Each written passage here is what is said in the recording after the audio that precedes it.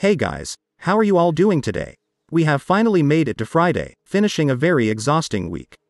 We have some important developments happen today that I want to share with you guys.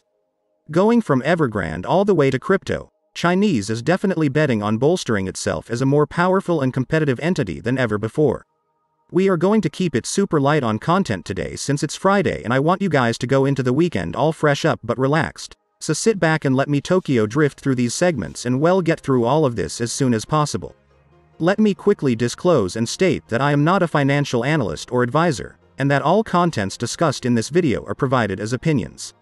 All efforts are placed to better understand the nature of the current market in anticipation of the greatest squeeze in financial history. Everything presented is evidence I collect, and all opinions are based on research, experience and knowledge on the matter. Shout out to all my Patreons and one-time donors, whose contributions continue to carry this channel forward.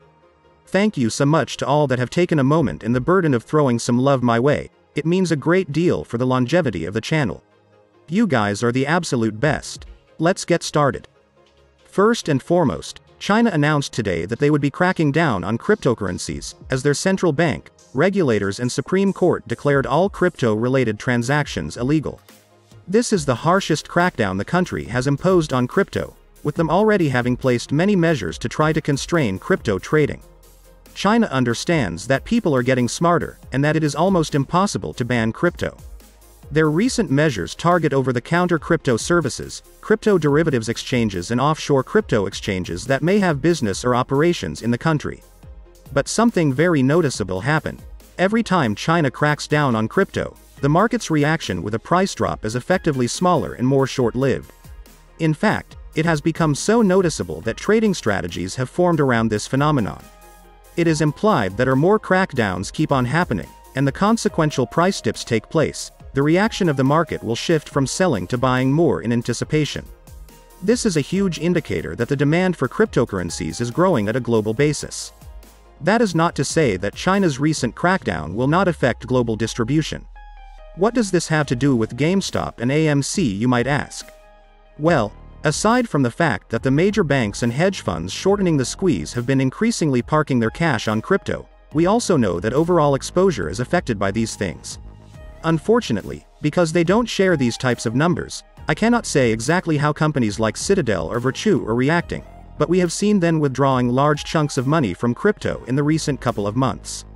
We have theorized that the reason for this has been to account for potential margin calls. Remember guys, everything in the market is connected. We cannot just look at GameStop or at AMC as being totally independent from what is happening, because the forces that press on these stocks are directly influenced by what happens in the housing market or in China or in crypto. Yeah, AMC and GME might be divorced from direct market directions to certain degrees, but the institutions holding them back aren't, so it is important to cover all bases. Talking about covering bases, Credit Suisse dumped Evergrande exposed last year according to new reports coming from the Financial Times. They sold down their entire exposure to protect the Swiss bank from significant losses if the world's indebted developer defaults. Credit Suisse past relationship with Evergrande comes at a difficult time indeed, accounting for the fact that they are facing very angry investors themselves and plenty of lawsuits over the billions of dollars that they lost after the closure of $10 billion worth of funds. Their new chair has been overhauling their risk management systems and reviewing client relationships after another $5.5 billion trading loss after the failure of Archegos Capital. The other day we talked about Evergrande's board requesting their own employees to take on financial debt so that they could loan it out for the company. It is why there are so many employees also taking part in the protests. I talked about some people accounting for being about $60,000 in debt which the company seems unable to pay them back. Reports starting coming out today with a rather morbid reality of what the Evergrande chairman pocketed throughout this financial crisis. New investigations into the chairman revealed that he continued to fill his pockets with dividends while his company kept racking up enormous debt. He has apparently received a total of $8 billion from cash dividends. On March of this year, his total net worth was around $27.7 billion according to Forbes. You see what I mean, guys? They literally have so many assets and money to sell off, but they will rather put their employees against the sword in the wall and force them into going into debt so that they don't have to shell out cash. They even had the audacity to keep some of that money that their workers loaned them after lying to them that they would be paid back. I hope the Chinese government makes a public example out of each and every single one of these guys. Lastly, Evergrande's global bondholders did not receive interest payments.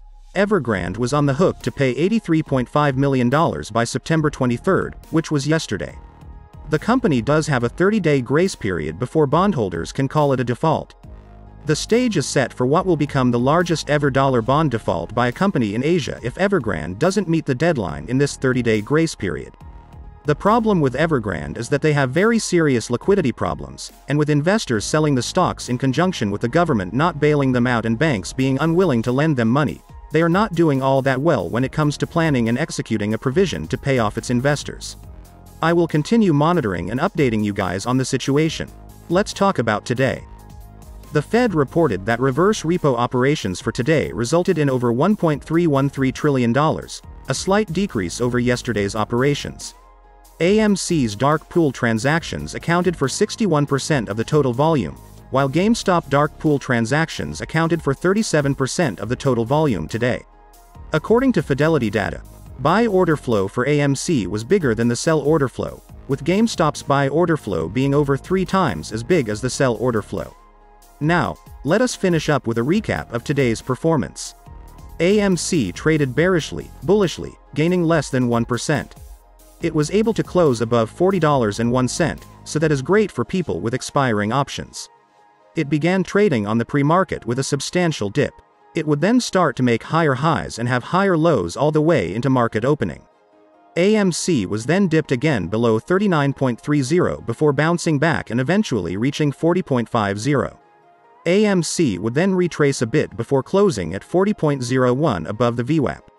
Great job to everyone that bought the dip and held through the day. As for what I expect next week, I will make a video on Sunday talking about it. GameStop traded bearishly, losing over 3% today. My baby was heavily shorter today, and looking at the graph is obvious that the stock was targeted today. From the moment the stock market opened, AMC traded bearishly all the way until it closed in almost a perfect textbook pattern. There is really not a lot to be said. GameStop closed at 185.16, well below the VWAP. I personally bought that dip below 185, so I am super happy about it. Thank you so much for the discount, Kenny. As for what I expect next week, like I said, I will make a video on Sunday talking about it. And that is all I have for you guys today. Today's big question is, what is the one thing you wish to accomplish before you die? Can't wait to go through your responses. If you want to help this channel, I have provided links which will be in the description for donations or even a monthly pledge of whatever amount you want. These donations do go a long way in helping me be able to pump videos out. Remember to follow me on Twitter if you haven't already, and I hope to see you guys on the next one. And that is all I have for you. I hope you guys have a great weekend. Go to the movies or go to the beach. Have fun and decompress so that you can come back strong next week.